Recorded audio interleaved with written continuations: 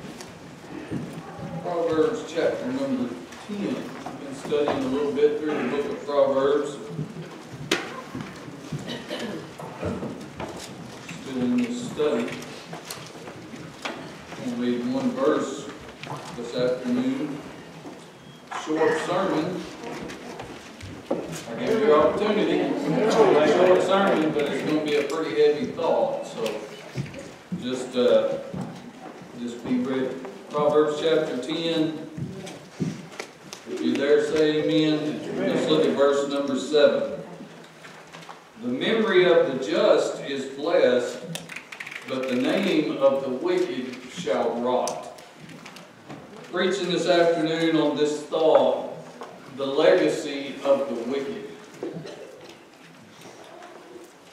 the legacy of the wicked. Well, why didn't I have that in the program? Because I wasn't sure what I was going to preach this afternoon. What do you do when you don't know what sermon you're going to preach? You just don't commit. You don't commit. How do you want to be remembered when you die? So, well, preacher, I'm going to be gone. I really don't care what they think about me when I'm dead. When I'm gone, they won't have to think about me at all anymore. The truth of it is, that's not really the way it works. What you do as a believer, as a Christian, what you do and how you live your life for the Lord here in this world has a lasting effect here long after you're gone. I told you it's going to be heavy. What do the wicked and the worldly people, and yes, I'm even talking about Christians, how many of you know you could be saved and you could live like the devil if you want to for a while? Until the Lord gets a hold of you. But you can live in sin and still be saved. What do the wicked and the worldly people leave behind? Let's look at this proverb and try to unfold some of it. Number one, in verse number 1, the wicked leave behind a heaviness. Look at it. It says, this proverb of Solomon, a wise son maketh a glad father, but a foolish son is a heaviness to his mother. A heaviness. I would say it like this. We do say it like this sometimes. It kind of leaves a dark cloud hanging over. You know how heavy the air's been the last couple of weeks? With it, you step outside, and I told my wife, I said, it's no wonder I can't get rid of this cough, because every time I step outside and breathe in, I'm sucking in a gallon of water down into my lungs. It's a heaviness, a dark cloud, we might say. A wicked life leaves behind a dark cloud of depression for those that come along behind. I don't know about you, but I want my life lived here to be an encouragement to other believers, not a discouragement. I want to encourage other believers to keep on in their race for the Lord, the race that's been set before them, just like I did in my race. I want the believers to be encouraged not to give up on God and not to fall out of the race, but to keep on going. I don't want to depress those that come along behind me. I want to encourage them. Sometimes wickedness leaves behind a heavy cloud of embarrassment, a dark cloud of embarrassment. I want to be the right kind of an example. I want to be an example to my family, not an embarrassment. But that's what happens. A wicked life leaves behind a heaviness. It's heavy, dark cloud hanging over. Number 2, in verse number 2, a wicked life leaves a legacy of no true profit to show. It says in verse number 2, treasures of wickedness profit nothing, but righteousness delivereth from death. Now listen to me close this afternoon. This may blow your mind right here, this statement. But a godly legacy is not found in what you leave in your bank account when you die. Did you hear me? Amen. Not about what you leave in your bank account when you die, or how much land you leave to your kids, or whatever it is that you think that it means something. I can tell you this, what's in your bank account often only speaks of the time you wasted, should have been doing something for the Lord, but it speaks of time wasted chasing a dollar. Wasted time and opportunity. There's nothing sadder, and I've heard this, believe it or not, nothing sadder than for some guy to say, well, there was a time in my life I felt like the Lord was calling me to preach, but I just didn't. I just didn't. I'm not talking about saying I decided it wasn't the calling of the Lord. I could live with that. I'm talking about somebody saying, I felt like I was called to preach. Well, why didn't you? Well, I just didn't. I just didn't. Listen to this. Soul saved, foundations built, ministry started. That's true prophet. To leave behind. That's true prophet in God's book of success. I don't want the next pastor, the pastor's Highland, to have to start all over again. I want to set up a foundation in my life and in the church that somebody else can build on when I'm gone. Wicked life leaves behind no true prophet. To show number 3, in verses 4 and 5, a legacy of the wicked is just pure old-fashioned laziness. Verse number 4, he becometh poor that dealeth with the slack hand, but the hand of the diligent maketh rich. He that gathereth in summer is a wise son, but he that sleepeth in the harvest is a son that causeth shame. Laziness. It's one of the most dangerous characteristics that a believer can teach to those that come behind him is how to be lazy. How to just get by. Can I tell you that work ethic is often hereditary? If you'll teach your kids how to work, they'll work.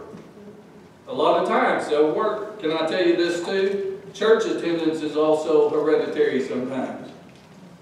You know, sometimes you got a younger generation that won't hardly ever come to church. Well, you look at their mom and daddy, and they didn't come to church like they were supposed to. And grandma and grandpa before them didn't come to church like they were supposed to. My kids, my grandkids that come behind me, probably going to have a lot of negative things they could say about me, but I want to be remembered as the one who got up in the morning and got busy and got to church when it was time to go to church.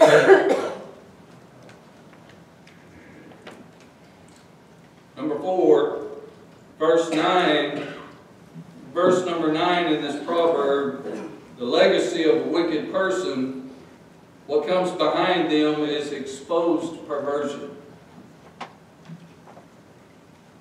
Verse number 9, he that walketh uprightly walketh surely, but he that perverteth his ways shall be known.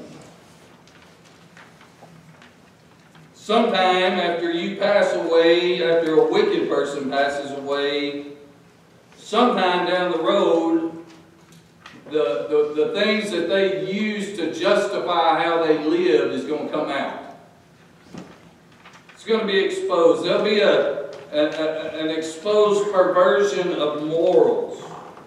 You can justify your sin by saying, well, it's normal or it's culturally acceptable in our day and time. But you need to know that when you die, when you pass on, that wrong in your life, that moral impurity in your life is not automatically going to be set right, but there'll be another generation that comes along behind you that picks up where you left off, and hey, Daddy got by with it, and Grandpa got by with it, and Mama got by with it, so I can too. What about a perversion of Scripture that follows after wicked people? You can twist and take a penknife to the Scriptures and take out what you don't want and add some stuff in there just to make it fit your life or fit your agenda or fit what you want to do. But you need to know those who follow after you will come along and they'll pick up right where you left off. There's great doctrinal error in our world, in our religious world, great doctrinal error nowadays that is widely accepted. Why? Because one generation tolerated people messing around with the Scriptures, and then the generation after that accepted it to be the truth. It doesn't matter what the Scripture says, this is what we accept to be the truth. Yeah, that's what follows after wickedness. Number 5, in verse number 24, the The legacy of the wicked, always down and negative.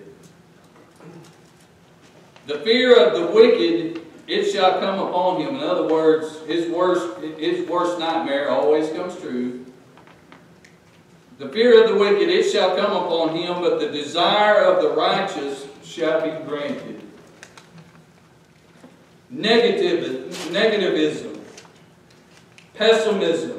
I don't want to leave a legacy behind me that I was the person that felt like everything in my life was always bad. Anybody know anybody like that? We've probably been like that a time or two. But that's not the legacy I want to leave behind me. Listen, this guy, he never had a good job, he never had a good day, he never pastored a good church. Everything is always down, never made any progress in life. And I know that everybody has bad times and low times and hard times and times when things don't go our way and maybe even dreams got shattered. But I want those that come behind me to be able to say the preacher prayed and he asked God to give him something to do and asked God to give him an opportunity, and God gave him opportunities and he lived his life happy in the Lord. I don't want to leave a legacy of negativism. In verse number 25, the legacy of the wicked is that of a fleeting life. And as the whirlwind passeth, so is the wicked no more. But the righteous is an everlasting foundation. Leaving a legacy of here today and gone tomorrow. A legacy of nothing but destruction in the wake of my life. I don't want to leave that kind of a memory. The legacy that a person has left no foundation for the next generation to build upon. Just like a whirlwind. Just gone. His life just passed with nothing good to show. I thought about people like my wife, her great-grandmother. We just knew her as Granny, so we'll just call her Granny. But Granny was a wonderful person. She had no great wealth to speak of, no spectacular life. She just stayed home and raised her family, and went to church and witnessed to people. But she set up a foundation of faith that the family's still building on today. That's the kind of legacy I want, something that don't just blow away with the wind. So what did it say in verse number 7? The memory of the just is blessed, but the name of the wicked shall rot. It's a good reminder that what we do in this life and what we choose to be involved in this life, it doesn't just all go away when we die. It doesn't all just get erased when we die, but there's a legacy of memory that lingers on and has an effect on other people in this world. I shudder at the thought of leading someone off into hell because of my sin in this lifetime. I don't want to leave the kind of legacy where I'm still leading people to hell a long time after I'm dead and gone. One of the strange things about a legacy, I don't know why it works this way, but it just does. People don't remember so much about how you started out, but they sure remember a lot about how you finished. Now, that's not an excuse for a younger generation to live like the devil when they're young, because nobody's going to remember it anyway. But it's an encouragement to the older generation, because most of us can testify there's a million things I wished I could go back and do over again. There's a lot of stuff I wished I could change. And of course we can't. And I can testify, and maybe some of you can too. In some ways I didn't start out too good. But I sure do want to finish up well. I want to finish up well. I want to leave a legacy of faith. I like the song Miss Susie sings, may all who come behind me find me faithful. The legacy of faith. Let's stand. Lord, we thank you again for allowing us to be in your house. Lord, we thank you for this good day and this good church, people that we can gather up in with and worship the Lord and preach your word. Lord, we pray that you would give us, plant these words, these truths we've heard today deep down in our hearts, might give us encouragement along the way this week as we try to serve you. Lord, we ask that you bless our service in the nursing home this afternoon. Bless Brother Henry as he brings the message. In Jesus' name we pray.